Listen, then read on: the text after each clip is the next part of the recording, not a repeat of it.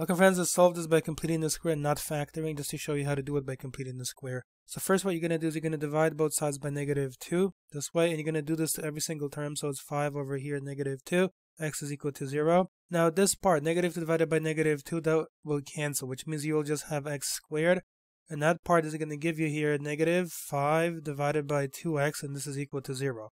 So first you make it look like the following: x squared plus bx is equal to 0. And then the formula that you apply basically looks like this every single time. It's x, and then you're going to do plus always 1/2 of the value of b. So b in our case would be -5 over 2. You always square this, and then you always subtract in this position again 1/2 of the value of b, but you square it every single time. This is equal to 0. So this step that I've just written is the formula that you basically use for completing the square every single time.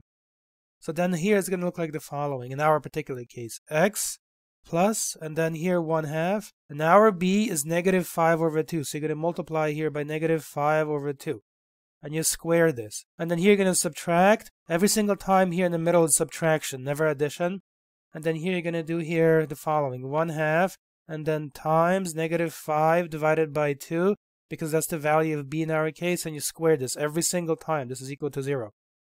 Then you work it out, so it's going to be x. Now 1 times -5 here is going to give you -5 in the top, and then the bottom 2 times 2 is 4, and then you square this, and it's going to be minus. For the next one is going to be 1 times -5, which again is going to give you -5. On the bottom, the 2 times the 2 will give you 4, and you square this every single time like that, and then this becomes 0. And then from here it continues. It's going to be x minus 5 divided by 4, again squared, minus.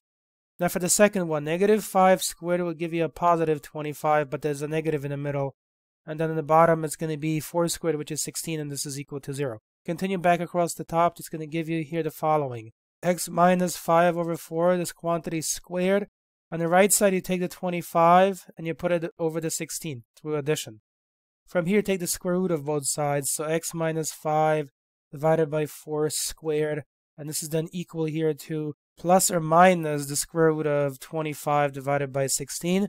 Continue, so it's going to be x minus 5 divided by 4 is equal to plus or minus, this is now going to be 5 over 4. And then you can combine, so x equals here 5 divided by 4. So I'm taking the -5/4 to the right side through addition. It's going to be 5/4 plus or minus 5/4. Now each of these is going to give you a different answer, so x would be equal at first, for example, to 5 minus 5 divided by 4, so that would be 0 divided by 4. 0 divided by 4 is 0. You see, next one. X would be 5 plus 5 from the plus sign, and then divided by 4, so this would be 10 divided by 4, which you could then equivalently write as 2 times 5 over 2 times 2. And then you can see that the 2 here in this position can be cancelled with the 2 in this position right there, and that's going to leave you an answer of 5 seconds at the end. So the two solutions are right here, just to be clear on that. X equals 0 is one of the solutions, and then 5 over 2 is the other solution. This is an example of doing this by completing the square.